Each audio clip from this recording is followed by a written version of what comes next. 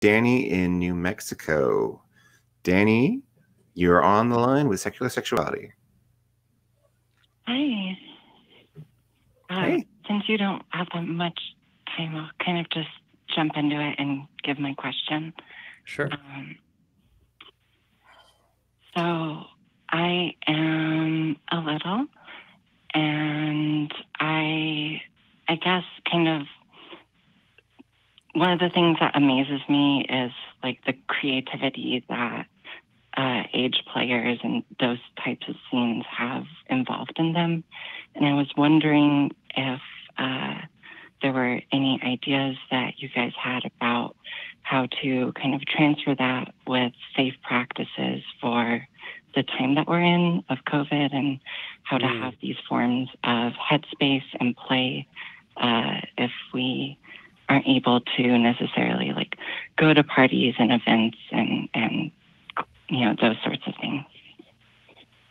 Yeah, that's a great question. You know, I've been kind of describing this as like an emotional language, or like a way of expressing a, desire to be taken care of, or a desire to take care of somebody. And I think we can all use a little bit of that right now. So what kinds of ideas come to mind to the two of you as we're talking about how to maybe embrace this period of time that we're in right now and explore it through some sort of like age play or CGL dynamic? I mean, I live with someone who does distance learning for kids, so I can definitely say that interacting with children or with anyone who is taking that position in an authoritative way is certainly possible over a distance. Mm-hmm. Yes, I'll add to that water gun fights are rising in popularity. Mm-hmm. They incorporate distance.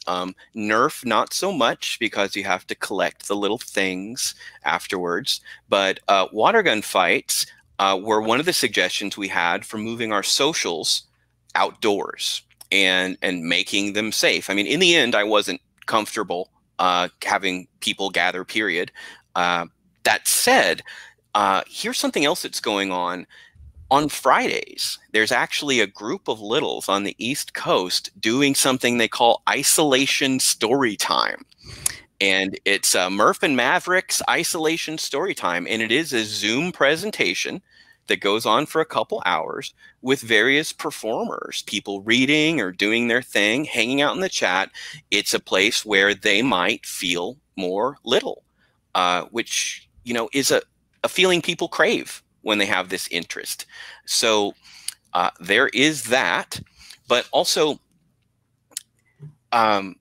hiking, nature trails, things like that, playing outside, still okay to an extent. But in terms of being isolated, Animal Crossing, thank God.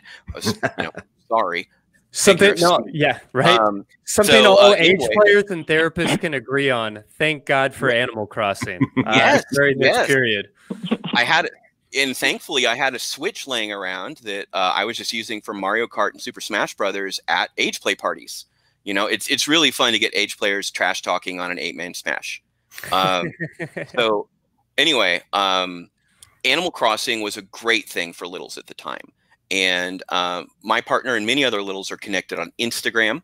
That has its own opportunities and pitfalls. Age play on Instagram is its own topic, not for today. And let's see. So video games and story times and watch parties are pretty common right now among age players. I might get you started with those. But whatever the latest video game is that appeals to littles, right now, my partner is obsessed with Fortnite. So if authentically a game for children, but she and her adult friends, adult littles, all love to play this game together, and it's quite easy to connect remotely and plug in your headset and have a good time. Very, very easy. So I was impressed with that, and I play with her whether locally or over the internet. And, you know, she's much better at the game than I am, yet somehow I carry this authority during the game, you know. And I've played enough games in my life to make the call, you know. She says, "Oh, Daddy, what do we do?" You know, I can wing it. And, you know, occasionally I get a very impressive kill and I go ahead and rake in whatever reputation I'm accruing from that. She doesn't see the miserable losses I suffer, you know. So the myth of all-powerful daddy in gaming is definitely a thing. So we do a lot of virtual stuff, gaming, Zooms, Animal Crossing, Instagram.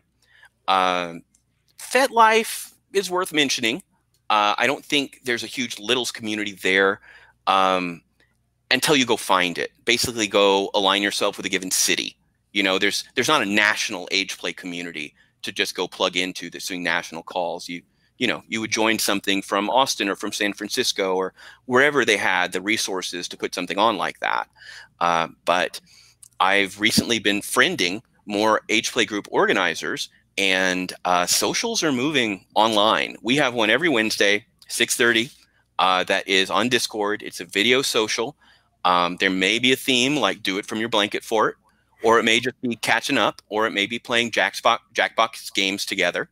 I made some custom age play question sets for Drawful 2 among Jackbox games, and you know, that's good fun. So those are my suggestions.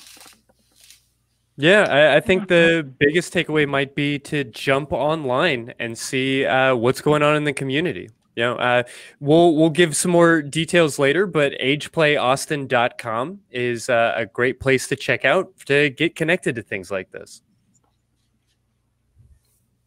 Okay, thank you so much. Thank you, Dan. Thank you. Have a great night.